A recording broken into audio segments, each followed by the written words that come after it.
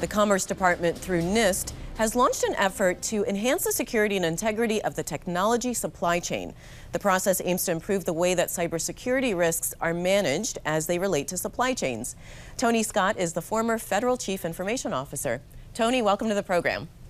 Good to see you again. All right, so give us an example of a risk to the supply chain that a federal agency would need to manage.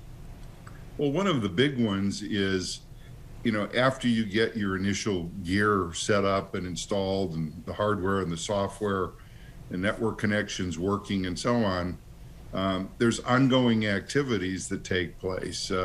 There's software updates, there's firmware and hardware changes, there's operational maintenance activities that take place. And all of those are opportunities for bad things to sneak into an environment that may have been perfectly good to start off with. So that's just one example of probably many, but one that I, as a former CIO, worried about a lot. Apparently, Tony, there are over 30 different supply chain security efforts going on across the government. Why so many, and why not just unify that effort? Well, I think it represents the enormity of the task, really. Every organization faces different threats. The things that you're trying to protect may be very different across the government. And so on the one hand, I think it's good that everybody's paying a lot of attention to this, but I do agree, I think there's a opportunity to consolidate some of the efforts and make it a little more focused. These things tend to evolve over a period of time.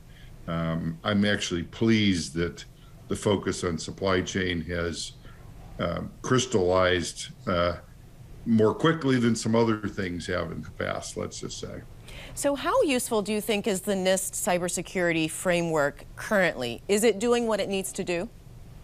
Well, I think it's a great starter piece of work. I think the areas that we really need to focus on now are things like management best practices, governance issues, things like who makes decisions about cybersecurity in an organization and how quickly issues get escalated and to whom. I think we need to do further work on the role of the government versus the role of the private sector in cybersecurity matters, because as we've seen, there's all kinds of actors from petty thieves all the way up to nation states. And so I think there's more clarification needed in some of those areas. Not necessarily work that just NIST needs to do, but the federal cybersecurity community as a whole. So give me a little bit more specifics, Tony, about the changes that need to be done, specifically with regards to securing the technology supply chain.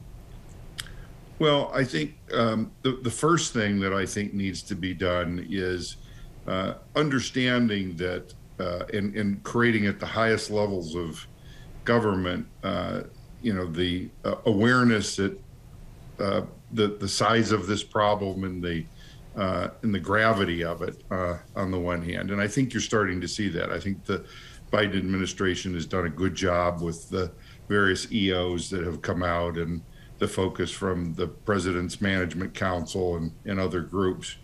But ultimately that needs to work its way down into specific actions in each of the agencies.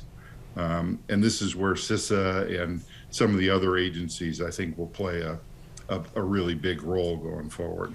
I want to ask you about the international dimension. So if there's a component in the supply chain coming from a foreign country, what are the systems that we have in place to ensure its safety and security? Well, I think we rely on a multi-tiered approach today.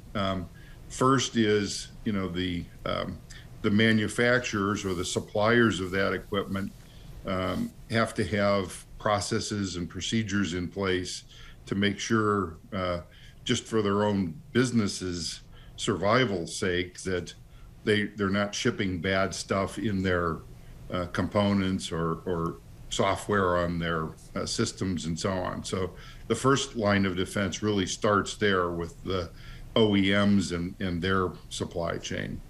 So oh, sorry, go ahead, Tony.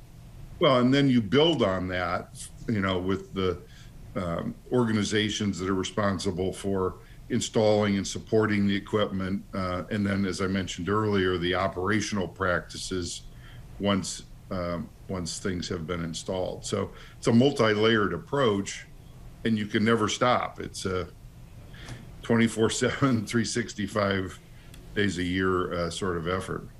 All right. Well, Tony, I appreciate you being on the program. Thank you very much. My pleasure. Thanks so much.